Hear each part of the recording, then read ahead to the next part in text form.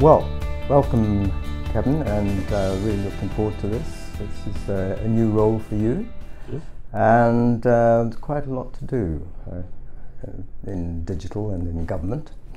I'd like to start off with your earlier career, because you've come quite a way from Liverpool and other points up north, and really that was quite an interesting MSc in artificial intelligence. What do you see as the role of artificial intelligence in government, and is Kurzweil right about the singularity? So I guess, so my bachelor's degree from Liverpool is actually in computer science. It's my master's here in London that's about AI.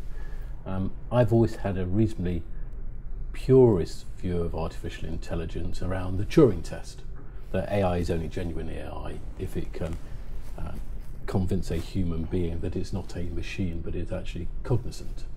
And in many ways, what I see as the current incarnation of AI today, which is largely machine learning based around neural nets, probably doesn't pass my strict definition of AI. So part of the reason why I spent 10 years working in the AI industry and then stopped was because I felt this was fundamentally hard, and if I wasn't careful, I'd spend my entire career doing AI, which at this point would be true, without making much material progress in genuine Turing test style artificial intelligence, rather than what we have today, which is largely machine learning based on neural nets and some other advances in processing power for chess and Go. So I don't personally see that we'll make many profound changes in AI in general over the course of the rest of my lifetime, and certainly probably not in government. So Kurzweil, not right. No, I think we'll have enough difficulty producing AI in a box without necessarily trying to convince people that it's all part of a singularity. Yeah. Do I see that there are applications of AI in government? No, not really. I think they're profoundly hard. I do think, though, we will see applications of machine learning in government. So areas like fraud detection would be already there, isn't it? Yeah. Susceptible to machine learning, and there'll be other areas as well, no doubt. I think, probably the thing I think we've underexploited in government, and we will make more of between now and 2025, is things like wearable devices. I don't think we've really contemplated their use enough, biometric use enough for identity, for healthcare, for regular monitoring of people with disability to understand what their needs will be. So that's probably the bigger area, I'd say, biometrics and wearable devices. Health as well, obviously a big area. Yes. And it's noticeable that IBM are putting a lot into use of Watson in health and healthcare, especially cancer. Yeah. So that's probably where we're going to see. And accountants are using. Yeah, and there's quite a big study on at the moment with Moorfields Eye Hospital, where I forget the number, but it's something of the order of 250,000 people have allowed their data to be used for Moorfields Eye Hospital to try and do deep data mining to understand what eye conditions they could predict ahead of what they can do today. So there are these kind of examples already within the fringes of government and health. So then you moved into PwC as a consultant. Good experience? Yeah, I did the best part of a decade with PwC on their kind of graduate program, all in AI, expert systems. Oh, right. And people believe me when I say this nowadays, but in 1992 I wrote PwC's Global Methodology for Agile, which people in government tend to think, since they discovered Agile in around 2010, it's a new thing. And they point out actually a decade earlier, or 20 years nearly earlier, some of us are already thinking this was sufficiently well understood that we should write it down so that other people could use it. So a good springboard into your next roles, and that seemed to be very much around mobile and mobile technology. So a good grounding for now. Yeah, I think from PwC I actually joined Goldman Sachs. Spent a lot of time with Goldman in New York. I mean, oddly enough, writing trading systems, which was what I used to do, is quite like AI. You speak to experts, you understand what they're trying to achieve, and you try and encapsulate that in a computer program. So I did, again, broadly, a decade with Goldman, and then went to work for T-Mobile in the days before really mobile data. But like the people I joined in a company called T-Motion, we believe the future of data was mobile, not on a computer, which when you think this is the year 2000, is quite innovative. And at the time, the very first phones were beginning to have portals in black and white, a long way from the kind of functionality we had today. But that was my personal view. The big Nokia 3310s and that sort of stuff. Yeah, exactly, the banana phone. Yeah, I remember my first car phone. Yeah. So then, in what made you move into government? Because that was DWP, wasn't it? It was 2013. So I think it's an open secret. I liked the permanent secretary is a chap called Robert Devereux, now Sir Robert Devereux, and Robert was struggling with a problem called universal credit, which we'd looked at and had built a number of test cases around, but actually there was a real opportunity to do this, to solve this problem differently, using agile and using in-sourced, in-house development skills, and that's kind of what became my mission. Help the Department of Work and Pensions in-source development capability, look at universal credit through a different lens, which we now call agile, and take it from there. And it was both the fact I really liked Robert, I thought he was a very decent guy trying to do a very decent hard job, as well as the size of the challenge of universal credit that brought me in. So the issue with the universal credit, where agile help was that was the front office activity, was it? Yeah, so universal credit is today a mix of agile development of the front-end services and some other services, coupled with a largely waterfall development of existing and replacement of legacy. The legacy. And that's pretty much the way all big transformation programs work. They have a degree of flexibility, test and learn around the front end, as well as some proper engineering that goes on behind the scenes that is largely operated to a waterfall plan. So from DWP into quite a different department. GDS, yeah, I've always, so my big roles at Goldman Sachs and Vodafone were all group roles, so in the centre. So I believe I have a whole raft of expertise around how to corral, in this case, 26 departments into a common set of objectives. So DWP was kind of a little bit of an aside from that. Privately, I think a lot of people recognised I'd always wanted to come back towards the centre role and help all departments across government, and luckily that came back together in September last So do you year. see the role more as evangelist or herding cats?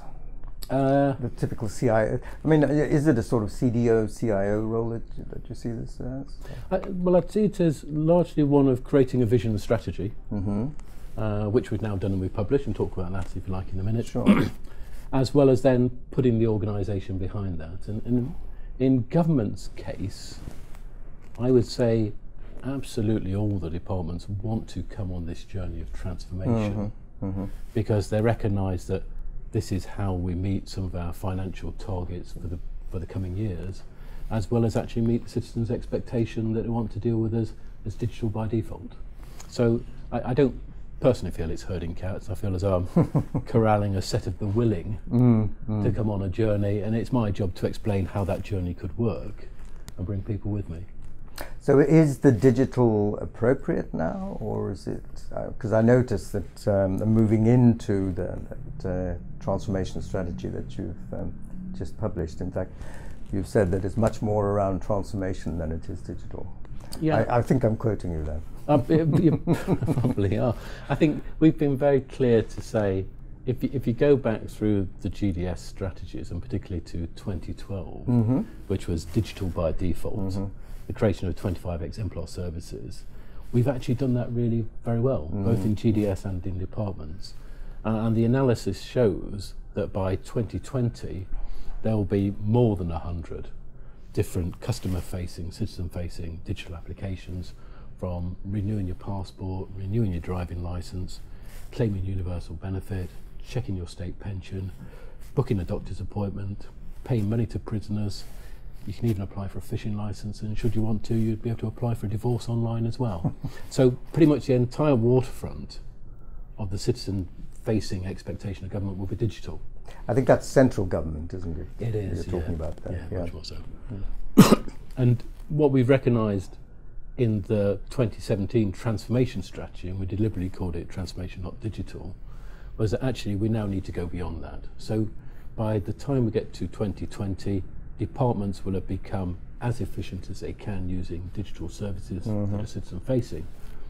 But the real benefits will be in joining up the data that departments hold that's useful to each other as we go forward. So and it's true to say that there have been impediments around sharing data in the past. I have felt that personally myself in government projects. There has, until about now, the only way you could legally share data between departments, so let's say HMRC wants to share something with DWP, is through legislation, and it's been fairly onerous getting that legislation through Parliament. The Digital Economy Bill, which is now going through its final readings in the House of Lords, essentially says thou shalt be able to share data across departments, but the big proviso is that you have to write down the specific use cases each time you do this in a code of conduct that equally is inspected by Parliament for proprietary purposes. So we've got a framework now, at least, for having an overarching framework of legislation that we can all agree, and a code of conduct that can evolve as public confidence in the way we use data also evolves. Building on the successes of the obviously that 2012 strategy you've just published, so this is very fortuitous to be talking at this time, and congratulations, it really looks like quite a fantastic piece of work. What do you see now as the major challenges coming up in terms of the strategy and what you want to accomplish in there? I mean, you've published a lot, you've said a lot, but it'd be quite nice just for you to give us an overview of that, I think. Yeah, and in my own words, Bill, I tend to do this in 5 areas. One is, we've said very publicly, we will continue making use of the 2012-2015 strategies around digital by default, government's a platform. That work still is going on, I suspect, right out to 2020 and probably a little bit beyond. But the 4 areas we've chosen to emphasise as being new areas within 2017 strategy are: 1, we need to get better at transformation, not just digital service design, but complete end-to-end transformation of a business, like universal credit is doing for the benefit system, or like the courts and tribunal service are doing in bringing reform to the justice system. So 1 is transformation. 2 is we're still light on capability in the civil service. So although we've said we'll insource capability, we still don't have enough good digital data and technology professionals today. What about the transformation capability? So transformation is slightly different, isn't it, from the digital? It is, yeah. So transformation builds on top of digital and data. And in digital data, we've got a whole set of academy programs. We're training 3,000 people a year in digital data. So that's an interesting transfer you're taking from DWP, in fact, isn't it, that digital academy? It is, yeah. All 8 of them, in fact. So all 8 will now belong to GDS, and we'll provide that service for all departments, not just DWP. In transformation, we've built an external advisory panel because we don't typically have transformation expertise in government. These guys help us look at the programs at inception and on a continuous basis to give us the best chance of landing these transformations. And again, we've got a couple of things that are allied to that. One is we've created a week-long program called Orchestrating Major Programs, which we teach at Oxford University to our more senior permanent secretaries and DGs around what is the difference between what we've been doing and genuine transformation. And the second thing we've done is create a methodology which we call the 7 lenses, which is a unique way of looking at a transformation and giving yourself a view of whether you're in good shape or not. So maturity, capability, vision, readiness, plan, capability, leadership. Okay. So right, and 2020 is not that far away. No, 2020 is less than 1,000 working days. So quite an ambitious program for well, 2017 is really all about setting us up for beyond 2020 in truth. Now we are doing some of these large transformations like universal credit and courts reform, making tax digital, verify today, but the intent is to be in good shape when we get to 2020, and we've largely finished the 2012, 2015 strategies so that we can move forward. As I say, the 4 key new elements are transformation, capability, the mass build out of civil service capability, data, which we've underinvested That's in. important, isn't it? Yes, I do feel that that's something which comes across much more clearly in this new strategy, and it's certainly one of my great issues, I think, is data and information. After all, Chief Information Officer is, the answer is in the name, really, yes, isn't it? And we've said... We tend to forget that. Well, we said very clearly there are three things we want to achieve in data. One is better use of operational data between departments. Mm-hmm. Two is we want to publish more open data than we have. We've actually published 30,000 data sets online, but we think even that number is a low estimate of what we want to achieve. And then the third thing is we want to use data mining and data scientists better to create better services in the first place. It's going to be quite a competition for those sort of people, though.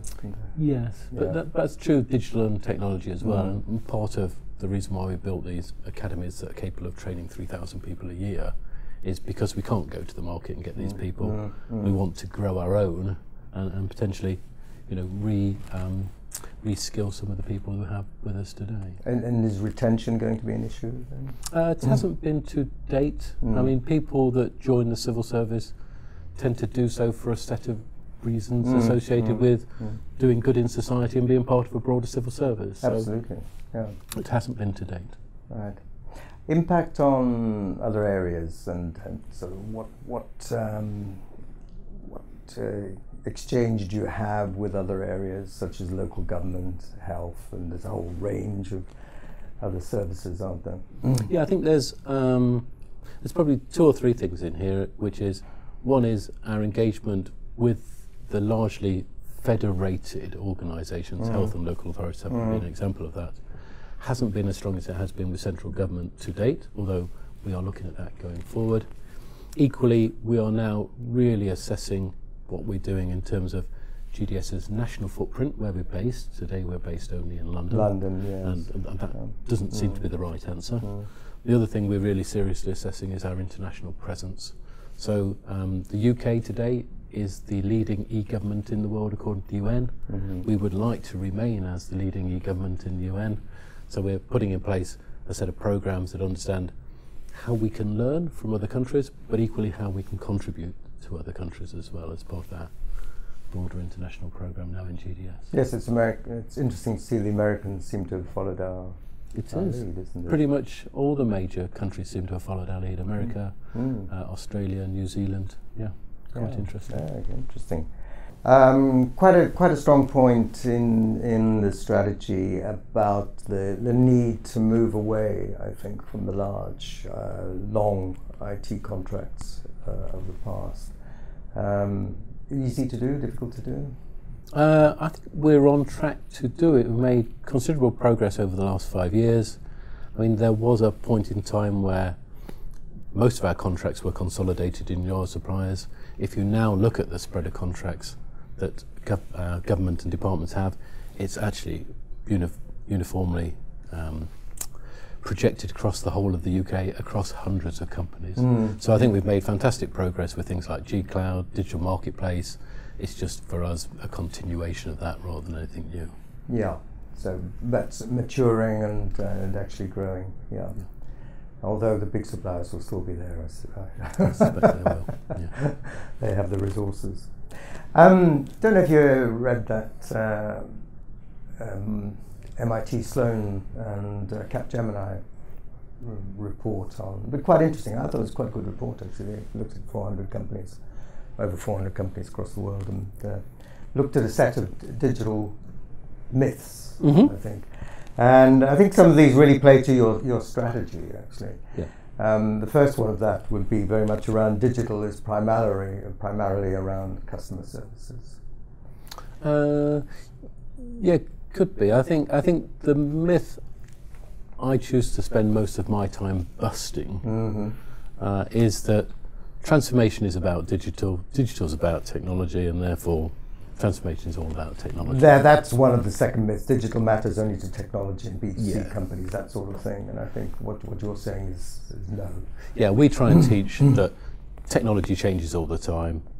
Digital is just one of the tools you can use to affect transformation. But the most important thing is to begin thinking about your businesses in the 21st century and how they could operate very effectively, and what tools we have to support that. It was quite an interesting study because it focused on these companies, and it looked at what it called digital initiatives and then transformation initiatives. Yep. And one of the other myths that was coming across was let 1,000 flowers bloom. Everything filters up from the bottom, and you will actually build up a strong strategy. How do you find that in what you're doing? There's merit in that as an approach, as there is to, having a managed portfolio looking down. So we recognise really that of the projects we start, and the evidence suggests this is the case, that about 20% of the flowers that you set off blooming don't really bloom. So if you're prepared to accept that of your 1,000 flowers, 20% of those will never bloom, that's perfectly fine as a strategy. But I think you have to accept going in. Well, Kevin, many thanks indeed on a Friday afternoon, Yep. and that was really quite interesting. And good luck with the strategy. You've got a lot to do, and it's very clear now. I like to see that there's much more of that transformation and recognition that it's more than purely digital in there. Perfect. Thank you, Bill. Thank you very much.